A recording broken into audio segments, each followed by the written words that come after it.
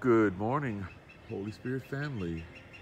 Just wanted to share some things with you for our daily devotional today as we continue to look at God's creation as we celebrate Earth Week, Earth Day being tomorrow, Wednesday, the 22nd.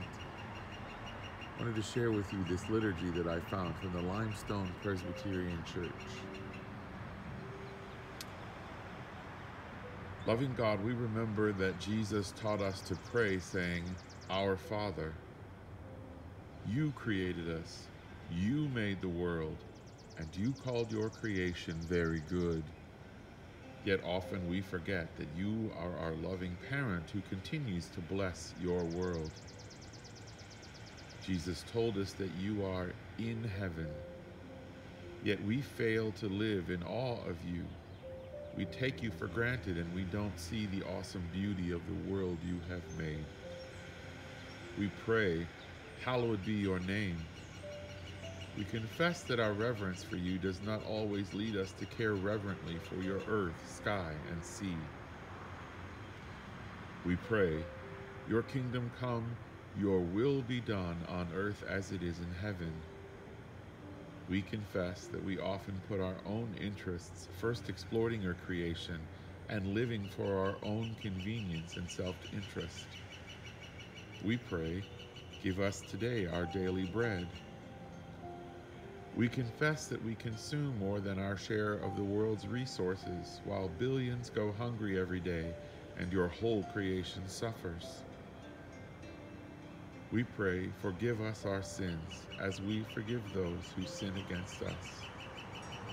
We confess that we see these words only in spiritual terms, while the Bible is filled with teachings about economic justice and creation care. We pray, save us from the time of trial. Help us to resist the temptations of spreading more, using more, acquiring more, and wasting more. We pray, deliver us from evil. Free us from greed and self-centeredness that separates us from you and others. We pray, for the kingdom, the power, and the glory are yours now and forever. Help us to know that in caring for your wonderful world, we are working for your kingdom, being good stewards of your creative power and giving you glory. We pray, Amen. We end our prayers with Amen, a word that means let it be so. We know we can be faithful disciples by your grace.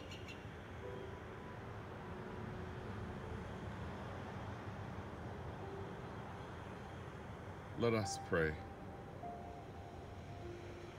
Creator God, whose spirit moved over the face of the waters, who gathers the seas into their places and directs the courses of the rivers, who sends rain upon the earth that it should bring forth life, we praise you for the gift of water.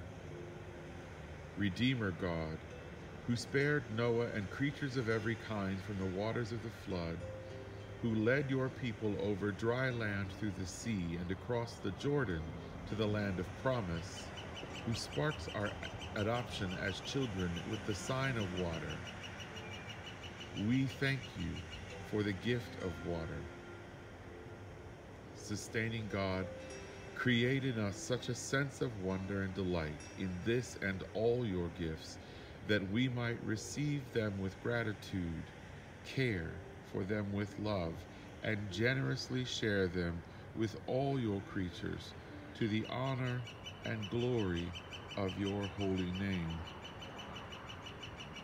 Open our eyes to behold your gracious hand in all your works, that in rejoicing in your whole creation we may learn to serve you with gladness, for the sake of him through whom all things were made, your Son, our Savior, Jesus Christ our Lord.